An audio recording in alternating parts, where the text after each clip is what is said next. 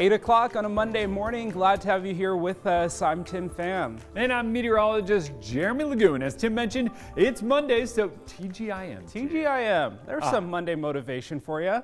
You want some more Monday motivation? what's How that? about all that snow we saw in the mountain passes and Snoqualmie? Look at that. Good grief, Charlie Brown. That is not what good. a white Christmas looks like, but it is nasty travel up and over the passes. And for that reason, WashDOT says the next few days, just expect there to be snow in the mountains. Yeah, that's right. You're going to want to keep a close eye on the forecast with us throughout the week as you move closer to the day that you plan to travel this week. So really, to ensure that you have smooth travel and smooth trips, you're going to want to make sure you plan and prepare. Nicole Hernandez helping you prepare by showing us a few extra things you'll want to keep in your car this holiday season. Good morning, Nicole. Oh, it's snowy. Good morning. Good morning, Tim and Jeremy. Yes, it is still snowing out here, which of course could put a hindrance on your holiday travel plans if you're planning on driving. So first and foremost, going over local roads here. I'll let you take a look here. This is Regal up here on the South Hill. You can see covered in snow from this morning's snowfall. The flakes are getting smaller, so I don't know what that means. Jeremy can tell you after this, but that's what I'm seeing out here. The side roads, though, that's where you're gonna really have your issue because there's still ice on those roads now covered with a layer of snow. So be extra careful on the side roads. Good news is some of these main roads were pretty clear before the snow hit, so that will be helpful. But of course, as we continue into holiday travel, here's some tips to help keep your holiday travel stress-free. So the one thing you can do, like what you're seeing right here, is you can check the WashDOT travel maps before you leave to see any alerts or restrictions. You're looking for things like pass closures or crash delays. This year's staffing challenges could also mean some highways will have snow or ice on them for longer than normal. And if you're interested in immediate updates, you can follow WashDOT's social media pages on Twitter and on Facebook. Now, if you are planning on traveling over the passes for this holiday season, you do have to bring, we've got them right here, your chains with you. You have to have these going over the passes. They are required. You don't necessarily have to have them on your car, but you do have to have them in your car.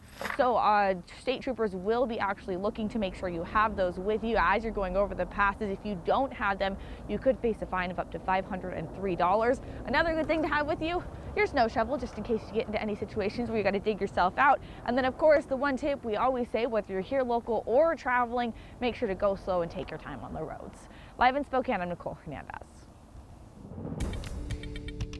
Well, as Nicole mentioned, the flakes are getting smaller, and to me as a meteorologist, kind of a sign that it's starting to wind down a little bit or slow down. And that's kind of more of what we expected throughout the day today, that kind of lighter snow that slowly amounts to something. Here in Spokane, we've got our temps in the 20s, so it's still going to stick as it moves in.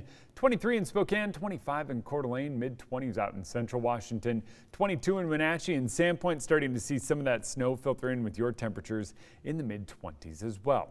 Our winter weather advisories and winter storm warnings last through much of the afternoon. Winter storm warning expires at 3 p.m. Our winter weather advisories last until 4 p.m. A few inches of snow on the ground, all said and done.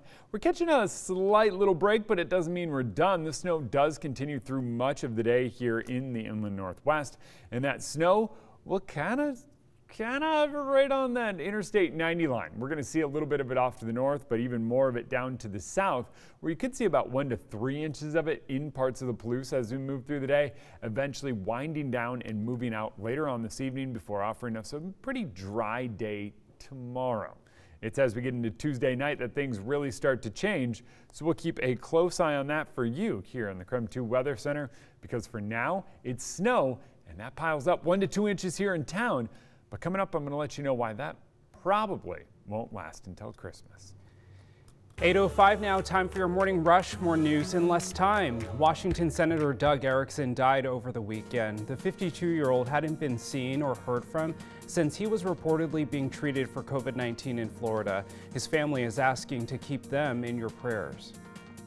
Governor Jay Inslee delayed the start of Washington's new long-term care tax. The Washington Cares Fund was originally set to begin collecting taxes in January of 2022 to help pay for long-term care expenses. Inslee says legislators found areas of the bill that need adjustments amid, quote, ongoing discussions. 49 degrees north is open up opening up for the season with some new additions. The resort made several upgrades to its equipment over the summer, including a new lift, an expansion to the gift shop, and a new smartphone-compatible locker. Now, the Seahawks delayed their game against the LA Rams due to a COVID outbreak. They are one of 3 NFL teams to have to postpone their games because of the virus. The Hawks will now face the Rams on Tuesday at 7 p.m. It was a big win for the Zags on Saturday. The Bulldogs picked up their first win in program history against Texas Tech, 69-55. The Bulldogs were 0-3 previously against the team. For more on Gonzaga's historic win, you can visit KREM.com. That's a look at your morning rush. Health officials say the Omicron variant is spreading fast, doubling every 2 to 3 days. Omicron is believed to be more contagious, which is a concern as families travel and gather for the holidays. SeaTac Airport expects to reach pre-pandemic levels with nearly 1 million travelers over the next 2 weeks. This is a juggling act. It affects a lot more people, but perhaps people get less sick. We don't know where that net balance is. But we do know this, we can't allow our hospitals to become overrun. Governor Inslee says there's still a lot to learn about the new variant before he considers any new restrictions.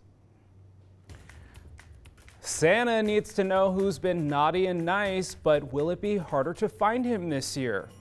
And a local humane society is on their way to winning a cash prize for their work. And the one thing to know about weather today? Well, we've got snow in the forecast, 1 to 2 inches on the way for us here in Spokane and over in Coeur d'Alene. I'll walk you through how much snow falls, when it comes to an end, and why I don't think this lasts through Christmas.